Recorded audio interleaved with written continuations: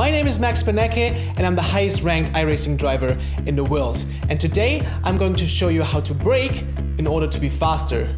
Sounds weird? Well, you better stay tuned.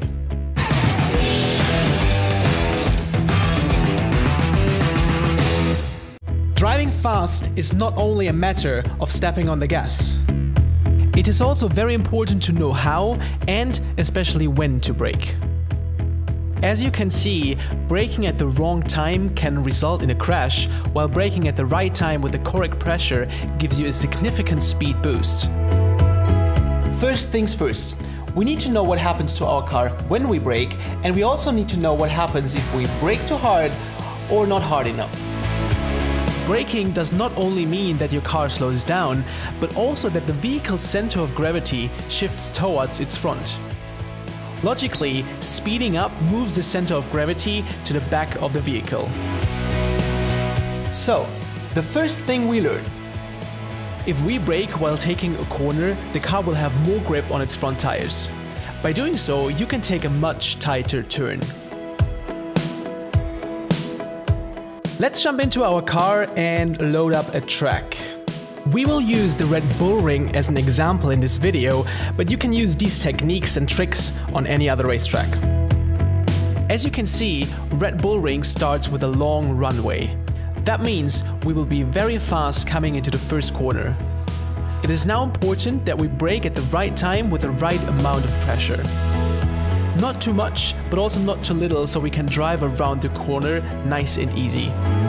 Also, when going into a corner, it's important not to brake too hard because your front tires could potentially lock up. You won't be able to steer properly and crash into the guardrail.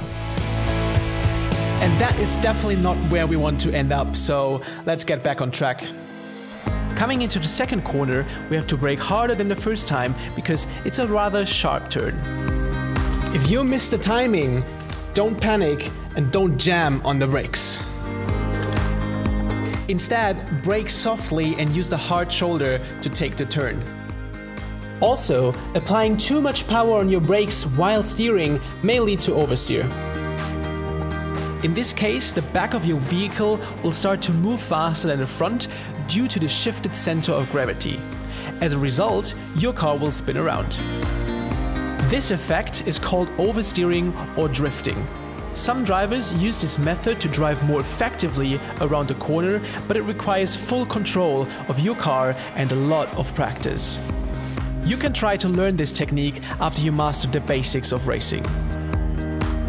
Alright, we keep talking about the right timing to brake. If you have trouble finding it, here are some small tips for you.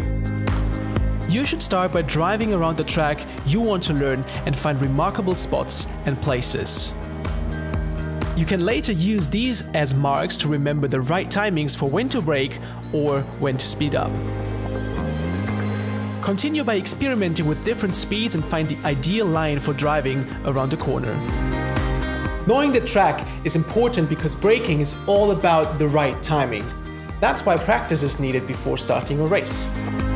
You now learned your racetrack and the needed techniques for braking and driving through corners. So, let's stop talking about brakes, but floor your car.